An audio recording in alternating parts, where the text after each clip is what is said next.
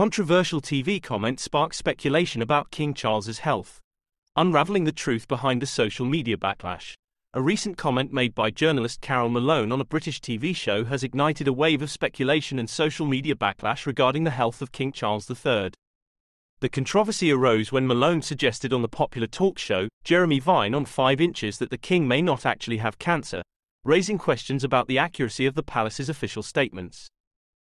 Malone's remarks on the show lacked any substantiated evidence or clarification as to why the palace would have a motive to deceive the public about the king's health condition. Her statements left the audience puzzled, unable to discern whether she was spreading baseless rumors or relaying information from a reliable source.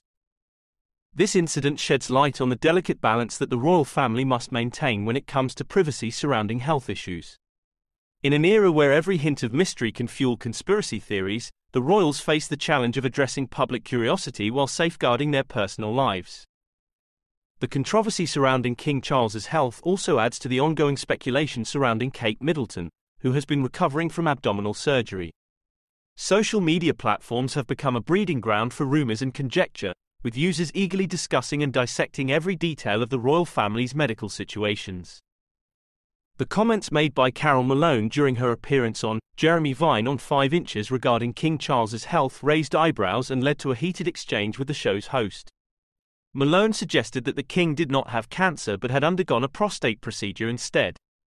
However, she failed to provide any substantial evidence or sources to support her claims, leaving viewers in a state of uncertainty.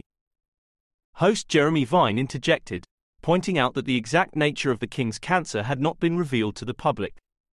Malone added that while she couldn't confirm whether it was cancer, the king had undergone a procedure for an enlarged prostate. Vine clarified that although the prostate test yielded normal results, the king had been diagnosed with cancer in another part of his body. As the controversy continues to unfold, the public is left grappling with questions surrounding the accuracy of the palace's statements and the true nature of King Charles's health condition. The lack of concrete information only fuels further speculation and theories, showcasing the unpredictable nature of discussions surrounding the royal family's well-being. The saga surrounding Carole Malone's comments and the subsequent social media backlash highlights the challenges faced by the royals when it comes to maintaining privacy while addressing public curiosity. The incident serves as a reminder of the intense scrutiny that accompanies their every move and the impact it has on public perception.